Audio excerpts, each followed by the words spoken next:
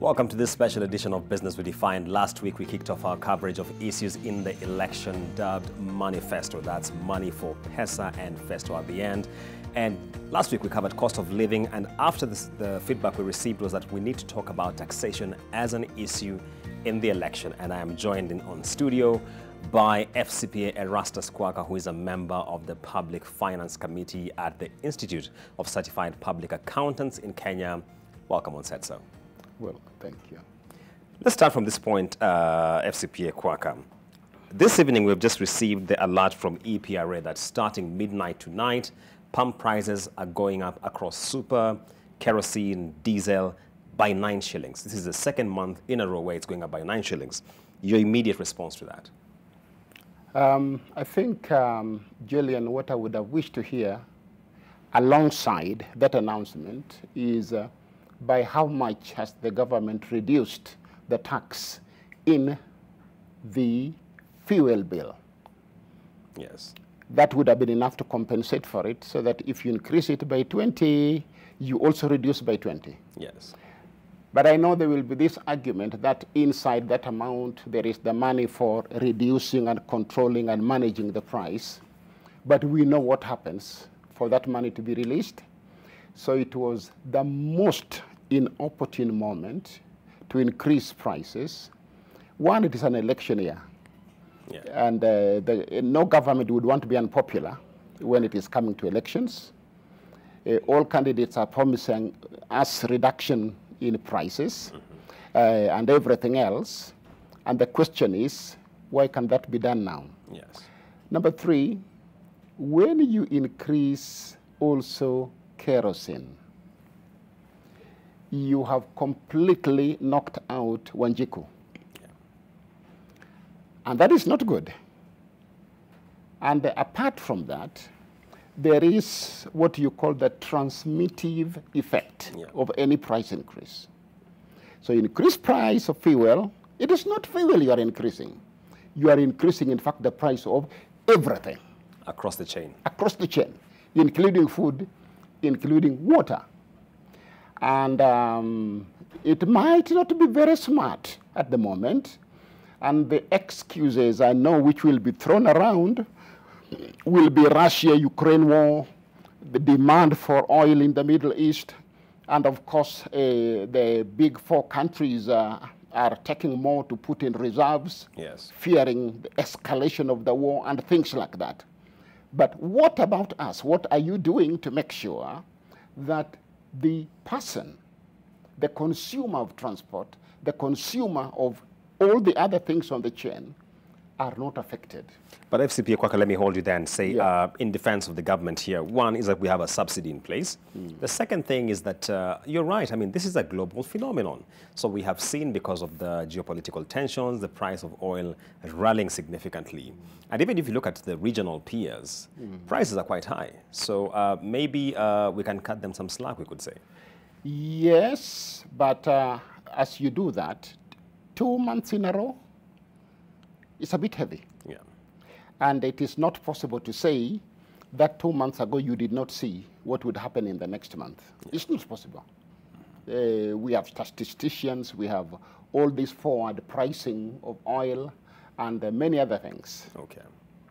Let me now come to our subject tonight, taxation as an issue in the election. All these politicians are walking around promising a reduction in the cost of living and stable, predictable tax regime. When you hear those kind of promises, and Kenyans want to know, how do we assess the viability of this? What are the issues you look at? One is reality normally speaks faster than the tongue can herald, they tell us. Because promising, you can promise anything.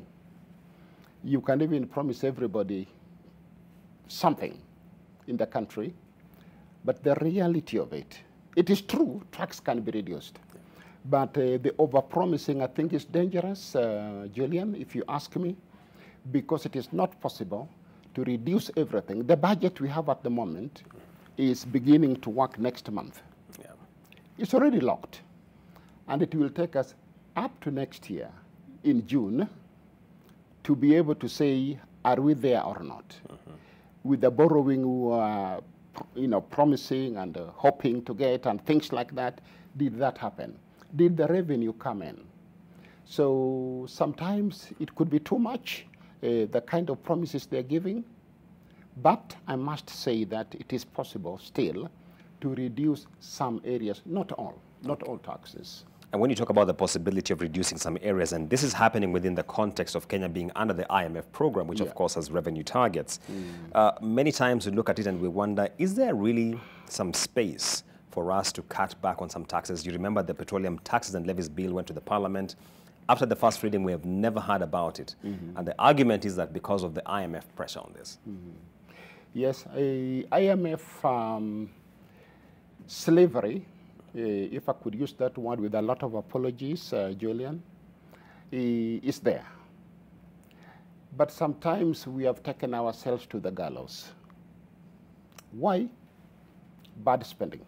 Yeah. When we have a budget, and as I said here, before in this particular place, is that you take a budget, you divide it into 3 parts. 1/3, which will be stolen. The other third will pay debts, and the other third, which is now the crumbs which have fallen, down the table, will now try to do some development work and other expenditure with it. And you are in a catch-22 situation. So because you have brought yourself to the gallows, the IMF goes around laughing. I know nobody will like that terminology, but they will be laughing. Why do I say so, Julian? A few years ago, when we were able to collect enough, we know it from various quarters that the IMF came begging and say, please take some money, and help to create certain programs which could consume the money and things like that. Yeah. So you don't look very nice to IMF when you are saying, I am able to stand on my own. Please take a walk down the street. So we brought ourselves to where we are today. Now we need to manage that relationship. And it must not be that of a beggar and a big brother. Yeah. It should be genuine support to help us restructure our economy and be able to generate enough resources to run our country. Okay. Now, failing that, we have no other option but to cut down on everything and tell the IMF, leave us alone for now, or if you're supporting us, support us on these key areas which have got long-term transmittive positive effect in the economy that will help us to generate revenue. And of course, when we do that, many other things then fall into place. Prices will be manageable, food will be managed, and many other things. Okay. Yeah. So before we take a break here, one of the proposals in the Finance Committee report regarding the Finance Bill 2022 was the slashing of VAT on LPG from 16 to 8%, and that was actually endorsed in the House. We're waiting to see what the President thinks about that. But the question here is, as an election issue, to what extent do you think this issue of petroleum product prices from a tax and levy standpoint can be scaled down? It is sweet for election purposes, but I must say it came late in the day because as ISPAC, we argued and gave positions on some of those things, that the gas, the removal of tax on things like LPG was a government process and a government promise.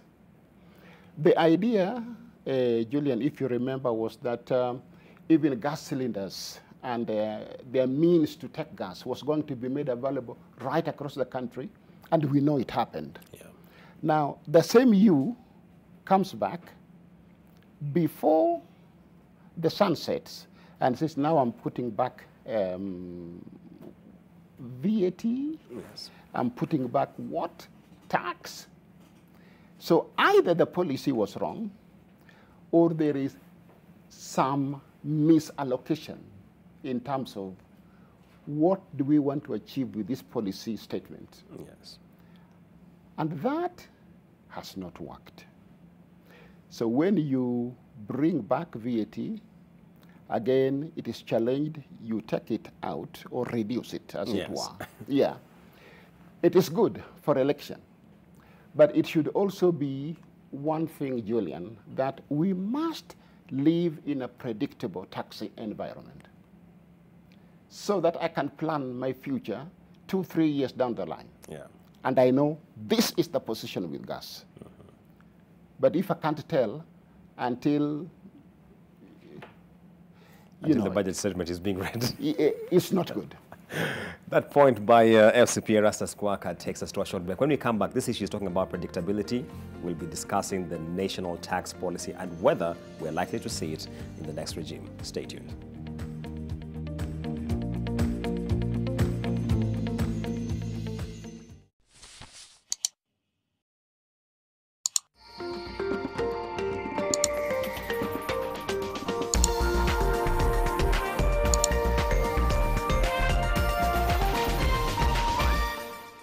The Kenya Academy of Sports cordially invites you to the second annual International Sports Conference to be held at the Safari Park Hotel from the 15th to the 17th of June 2022 under the theme Investing in Sports Talent Development for Sustainable Elite Performance. Visit www.kas.or.ke/KAS Conference 2022.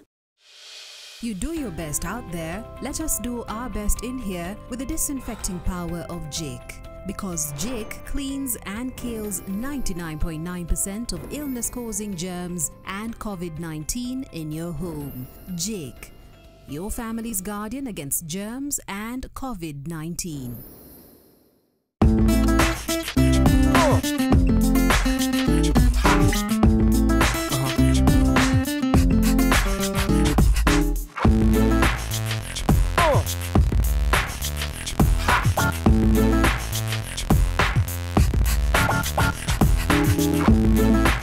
Panadol Baby and Infant starts to work on fever in just 15 minutes. Trust Panadol Baby and Infant to work on fever fast to bring back their cute smiles.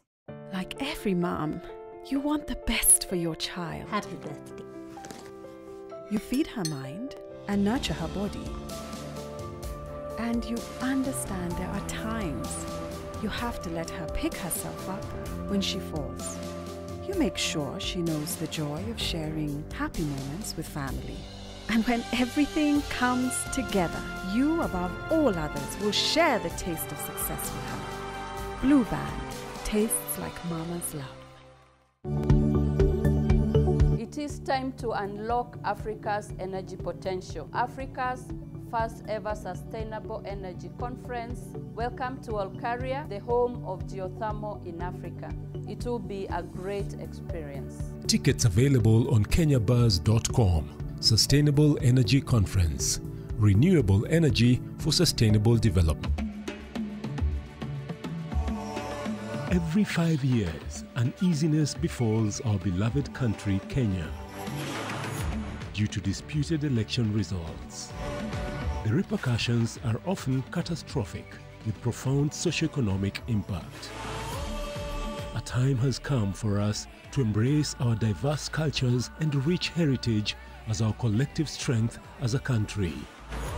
Nation Media Group, NCIC and partners under the initiative of MIMIM Kenya will be holding a series of town hall forums across the country with the aim of fostering patriotism and national cohesion as the country gears up for the upcoming general elections. Join us this week on 15th June in Kondele, Kisumu, 16th June in Manyata, Kisumu, and 18th June in Kericho from 4:30 p.m. to 6 p.m.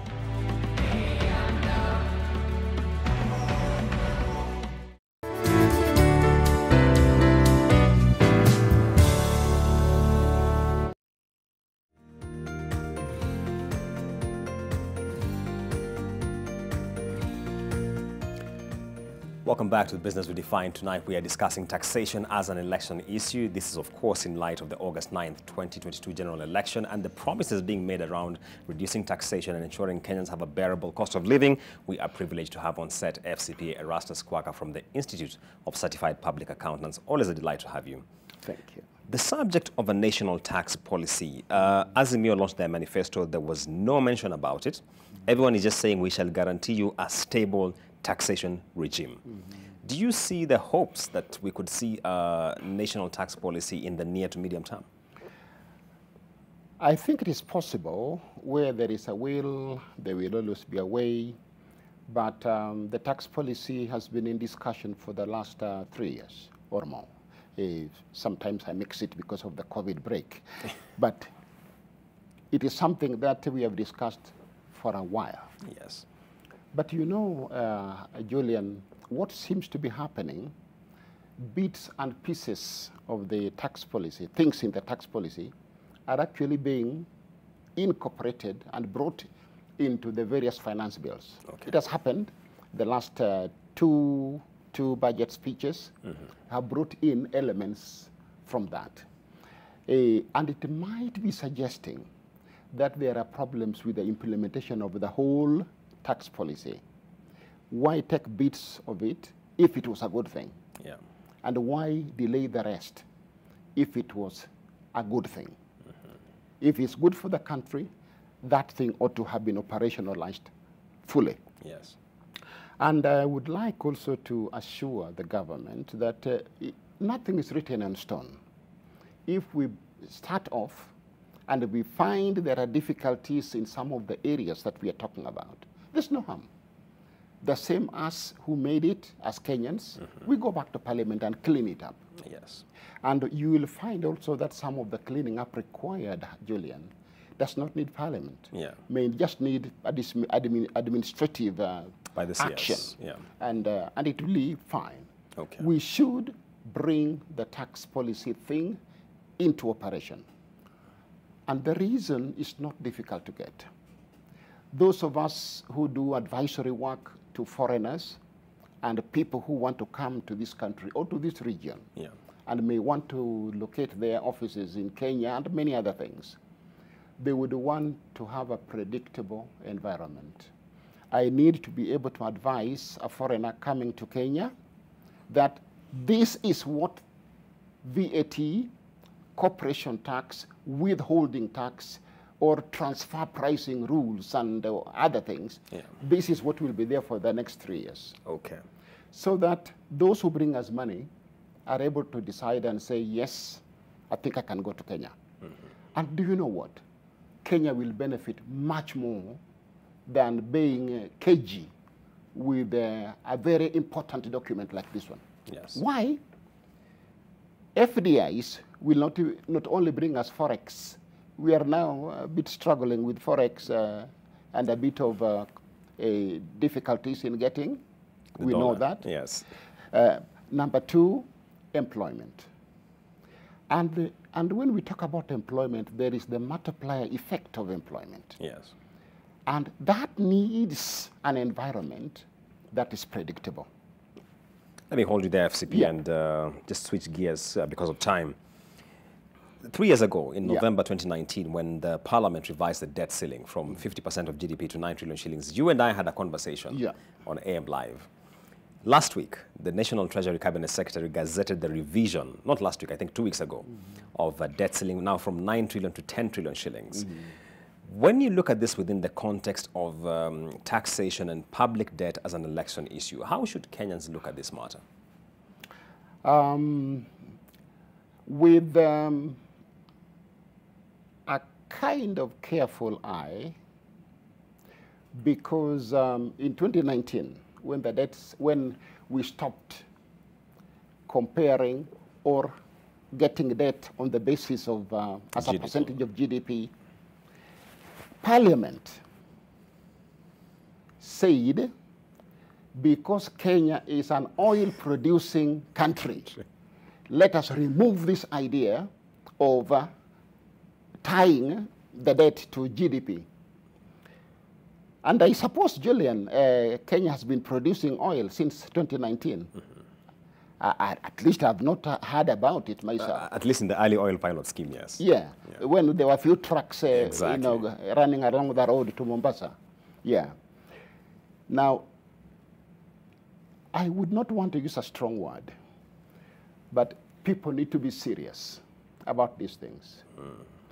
When you move the debt ceiling from 9 to 10, in 2019, when we, as ISPAC, we met with the Senate, when Parliament had passed this without passing through Senate. Yes.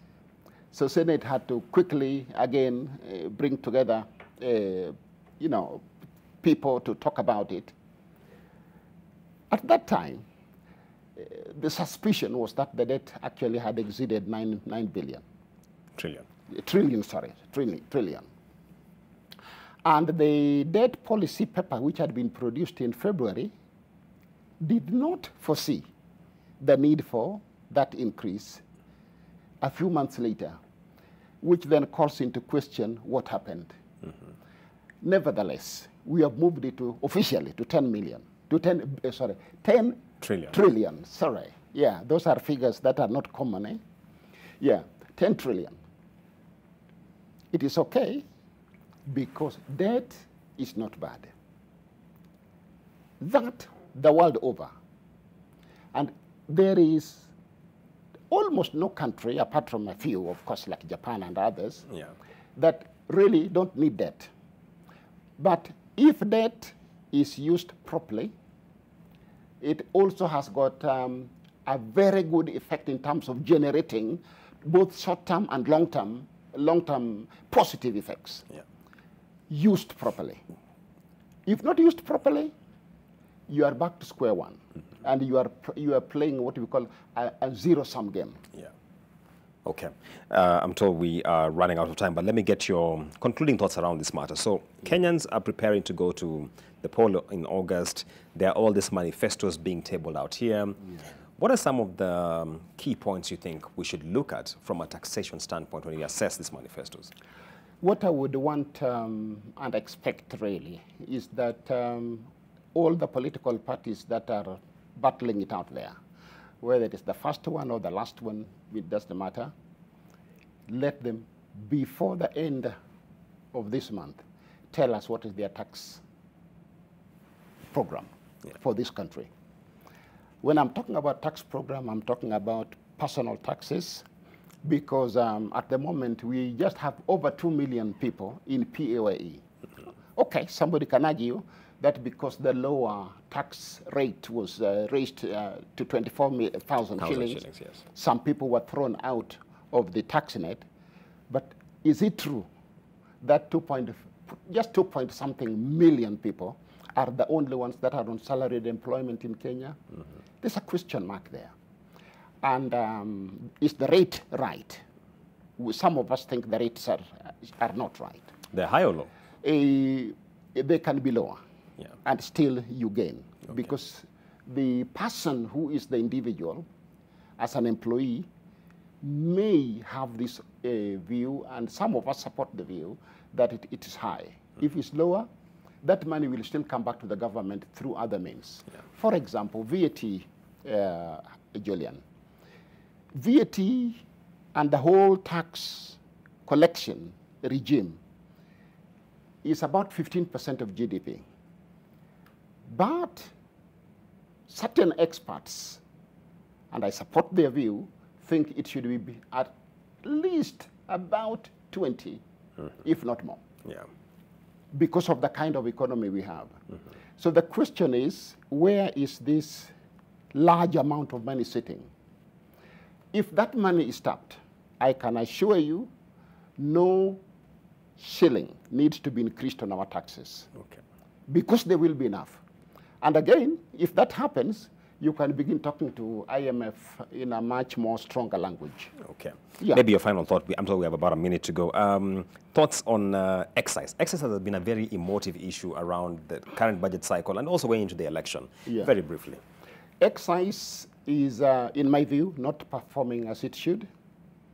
And you will need to reform institutions that generate accessible goods. In government, not outside. Yeah. In government. Okay. And you know them. Yeah, you know, the cabs, the Kenya Ports Authority, and all those areas. That area needs to be looked at. It will and is capable of generating much more. I know you asked that question again virtually a few months ago. Yes. That is the truth. Excise can bring you much more money than it is at the moment. Right, unfortunately, that point by FCP Erastus Kwaka takes us to the close of this conversation, where we have attempted to give you a feel of taxation as an election issue. This conversation continues online. If you have any questions, please shoot them at us. We shall be happy to bring you experts such as FCP Erastus to help shed more light on this. We continue our coverage in the subsequent episodes, rather not bulletins, of Business Redefined to elicit an appreciation of the issues we should be thinking about as we prepare for the August election. Stay tuned.